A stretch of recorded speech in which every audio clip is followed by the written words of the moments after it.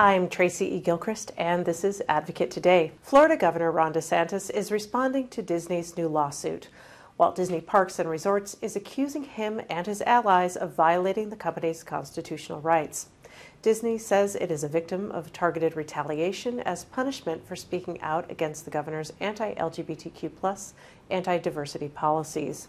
DeSantis says the lawsuit lacks merit. They don't want to have to pay the same taxes as everybody else, and they want to be able to control things without proper oversight, which every other Floridian has to have this type of oversight, all Florida businesses. So it's a little bit much to be complaining about that. I don't think the suit has merit. I think it's political. Disney and the previous board reached an agreement in February just before that board was dissolved. Bud Light sales are down amid a controversy surrounding transgender influencer Dylan Mulvaney. The brewing giant met with wholesalers to correct what it calls misinformation and confusion. Anheuser-Busch says Mulvaney was given one can that was not for sale to the general public. Since early April, Bud Light pours at bars and restaurants declined by 6%, according to Beer Board, which tracks sales data. Pours for rival beers were up 15%.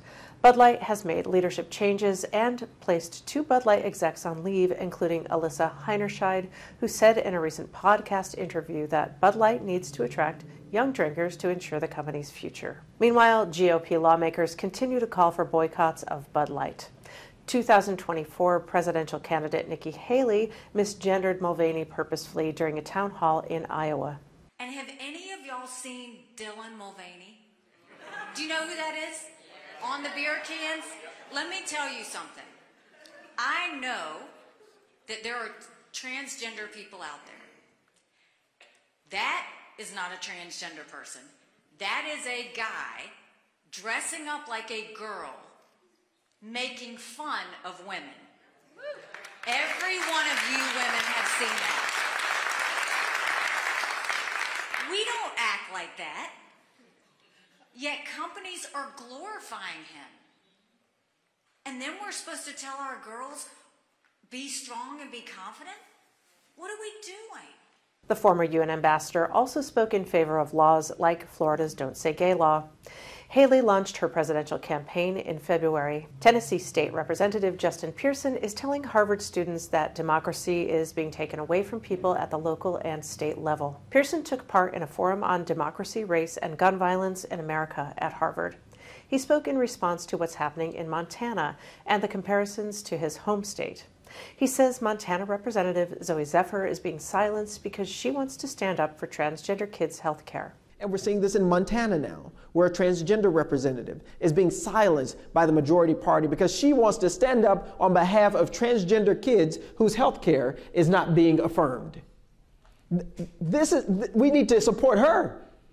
We need to support all of the people in our country and in our community who are advocating for justice. And we need to recognize that instead of them being supported by the people in power, they're told to be quiet. They're told to comply, to be silently complicit. And if you refuse, then you're told you don't belong here. Your people's voice doesn't belong here. You deserve to be expelled. Pearson says we need to support people like Zephyr who are advocating for justice, but are being told to be quiet by people who are in power. Meanwhile, Zooey Zephyr is beginning her GOP-imposed exile with renewed confidence. Zephyr says the vote to silence her has only amplified her message.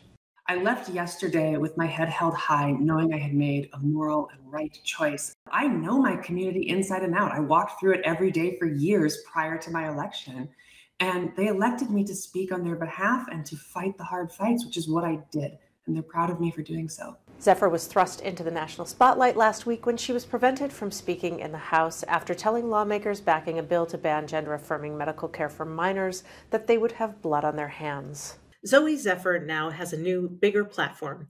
The 34-year-old is serving her first term representing a western Montana college town. She's been banned from the House, the gallery, and the waiting room, but not from public spaces. And she'll still be able to participate and vote remotely.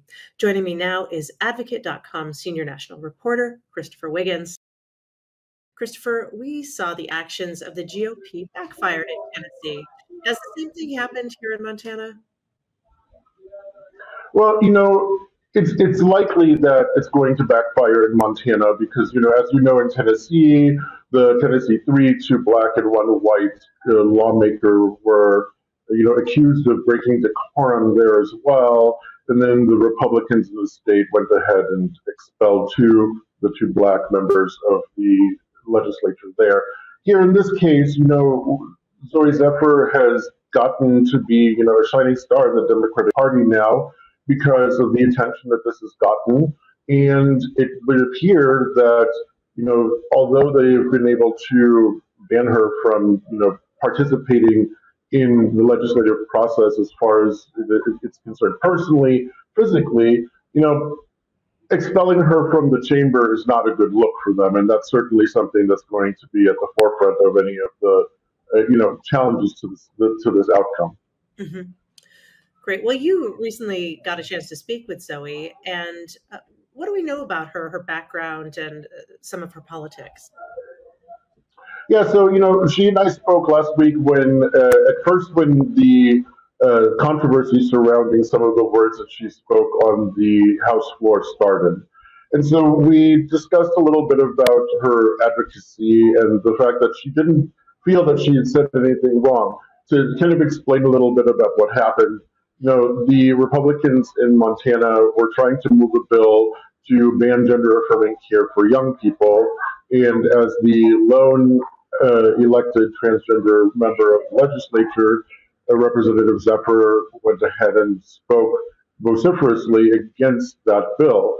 In her conversation, in her debate, she said that, the next time that the Republicans were to look down at their hands and bowing their heads in the invocation, the prayer at the beginning of the session, they would see blood on their hands. Of course, now Republicans found that to be so extreme of a comment. I don't really see how that was one, but they felt as though it was so extreme of a comment that it required a level of censure. And then on Monday, after she was prevented from speaking for days on the legislation ahead of the Montana legislature, her supporters went into the gallery of the chamber and essentially chanted, "Let her speak," and she held up a microphone that she was holding that wasn't on, it was left off, but to represent that the words and the thoughts of her constituents were being heard. So that's kind of spiraled into this whole mess, and she just finds herself being, a vigorous spokesperson in defense of trans rights. Yeah, well, I wonder, would you talk a little bit about the anti-transgender law that sparked the censure, and what is the status of that? What is the likelihood that this will be passed? Yeah, so the law that Representative Zephyr was opposing was one that would ban access to gender-affirming care for youth, which is a crusade that the Republicans are on this election cycle. They feel as though providing care to young people is something that shouldn't be done, which is, interesting since the word care, in and of itself represents being there for other people. So, the bill ended up passing, and it's pretty likely that the Republican governor is going to sign it. Yeah. Well, also, I did see that the ACLU has gotten involved. Can you talk a little bit about that, please? Yeah, so the ACLU appears to be poised to challenge this move.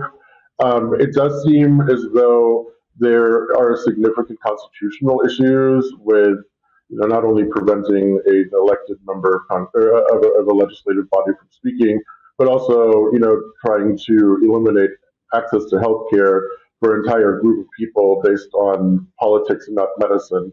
And so the ACLU, as it always does, has shown interest in this case and in this issue, and is likely going to conduct some action. Great.